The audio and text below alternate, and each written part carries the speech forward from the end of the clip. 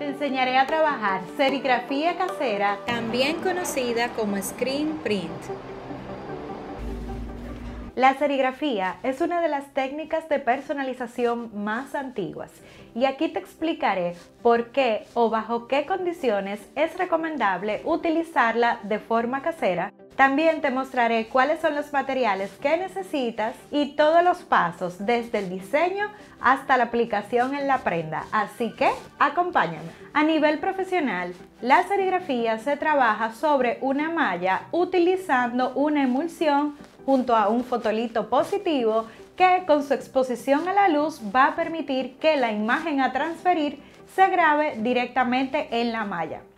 Sin embargo, para la serigrafía casera solo vamos a necesitar el vinil.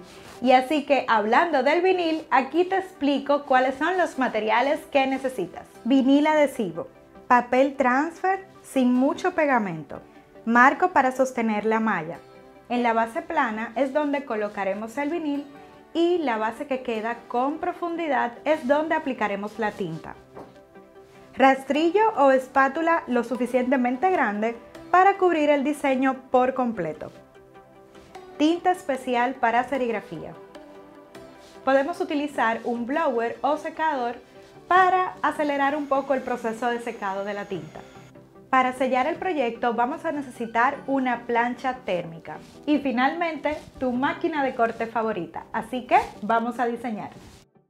Al diseñar te recomiendo utilizar diseños simples. Puedes tener textos, siluetas, todo lo que decidas, incluso una combinación de estas, así como este modelo, pero lo importante es que sean simples.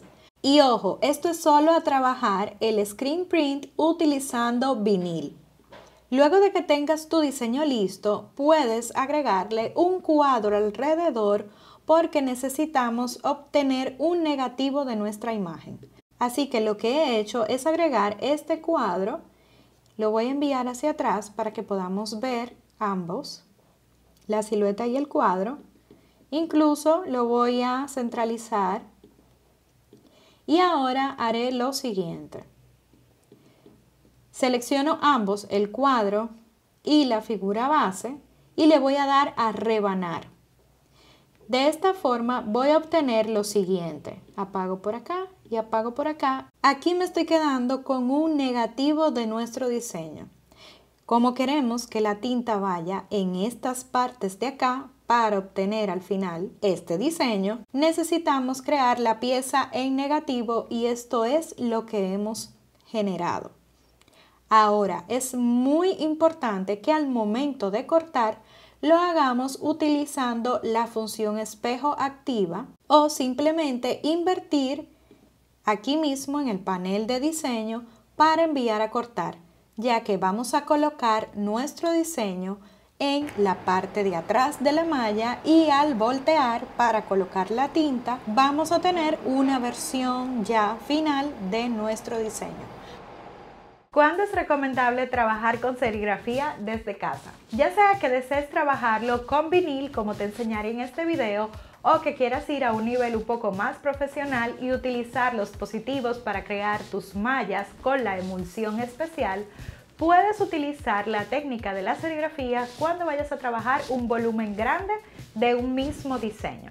Y te digo esto porque es muy diferente a tener que pelar 100 viniles para colocar en 100 camisetas que simplemente trabajar un solo boceto, o sea, un solo proyecto, y que luego este solo trabajo que has hecho lo vayas imprimiendo todas las veces que sea necesario sobre tu camiseta. Ya el proceso de sellado pues será igual en ambas, pues necesitarás calor en ambas opciones, pero la verdad es que te ahorras un montón de tiempo al trabajar una sola plantilla para impregnar sobre 100 camisetas que tener que pelar 100 vinilos para poder impregnar sobre esas 100 camisetas.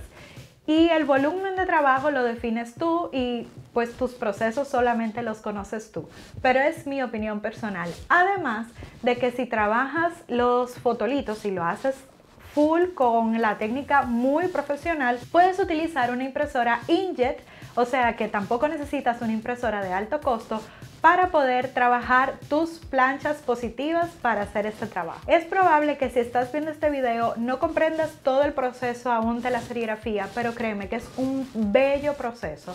Es honestamente uno de los procesos que más me gustó durante el tiempo que estuve aprendiendo de diferentes técnicas de impresión. Y es un mundo bastante amplio porque podemos hablar de la separación de color, cómo trabajar diferentes capas de color, o sea, es increíble todo lo que se puede lograr a través de esta técnica. Y si te gusta este tipo de contenido y quieres saber más sobre esta técnica y otras opciones que tienes para personalizar, pues déjame en los comentarios porque de ti depende que este canal siga su curso. Y la mejor forma de apoyarme es suscribiéndote al canal, regalándome un me gusta y compartiendo este y todos los videos.